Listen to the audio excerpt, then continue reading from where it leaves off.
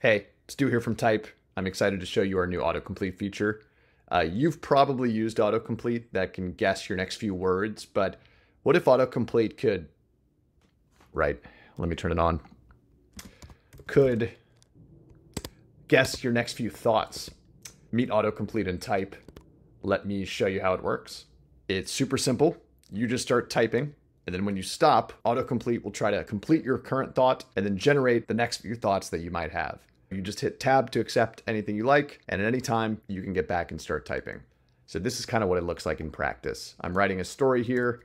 I'll do the first bit of this writing myself. I'll say, once upon a time there was a fish named, and here I might want a suggestion, Swimmy, great name. I'll hit tab to accept.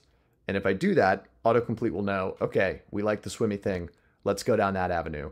And I can just keep hitting tab as autocomplete goes further and further down a line of thought.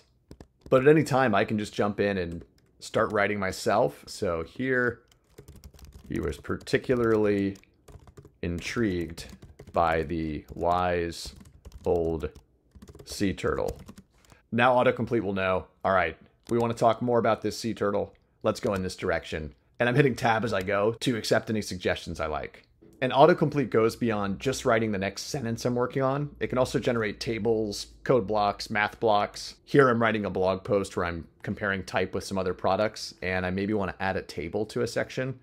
I can just start writing as if I'm going to create the table myself, and autocomplete will come fill in the blanks for me. This table summarizes, and autocomplete's trying to anticipate what I probably want in that table. And I'll hit tab as it gives me suggestions, and it'll go as far as actually generating a preview of the table. And I can hit tab to accept that.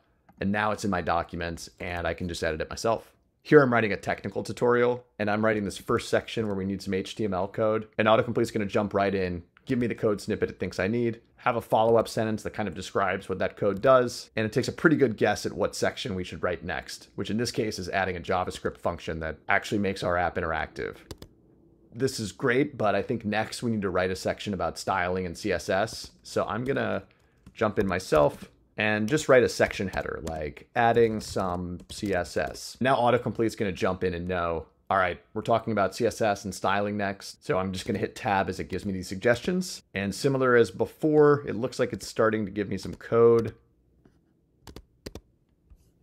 including some pretty detailed CSS. And these are all editable code blocks.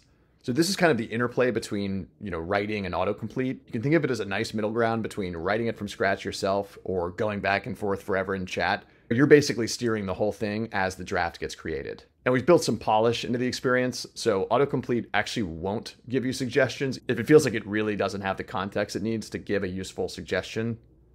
Like here I'm writing a diary entry, Dear Diary, today I feel blank. Autocomplete is not going to tell me how I feel. I have to give it a little bit more than this for it to start jumping in and giving suggestions. But anytime, you can turn off autocomplete by just tapping this icon up here. And you may still want to use it occasionally as you work. So for that, you can force it to run by hitting Shift Tab. And it'll run once, but it won't stay on. So we are super excited to hear what you think. Let us know, and happy writing.